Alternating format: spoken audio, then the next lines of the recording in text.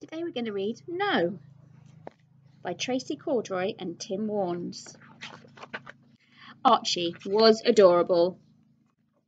Everybody said so until one day he learned a new word. I think his new word might be no. Shall we see? Archie was adorable. Everybody said so. How cute! Such a sweet child. Adorable, Diddy Dum Dimpings. Then Archie learned a brand new word. No.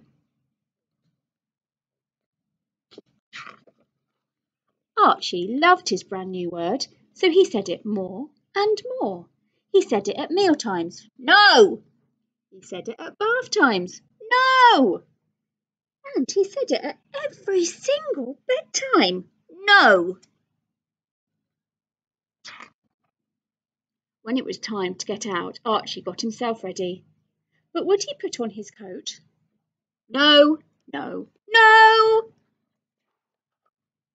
Archie practiced his favourite word at nursery. Shall I take your lunchbox, Archie? No. Can we play dinosaurs, Archie?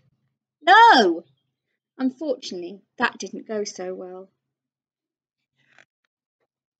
Soon Archie was saying his word all the time, but sometimes he wished he hadn't. Would you like a little surprise? Yes, yes, yes. Oh, yes. No. Oh. Come and join our team, Archie. No. Oh. Hey, where's everyone gone? As time went on, his little world became a big, big problem. We better go in now. It's going to rain. No. No, no, no, no. Oh. At home time, Daddy asked, have you had a nice day? Archie gave a little sniff. No. Would you like a hug? Said Daddy. No, no, no. Oh. Yes.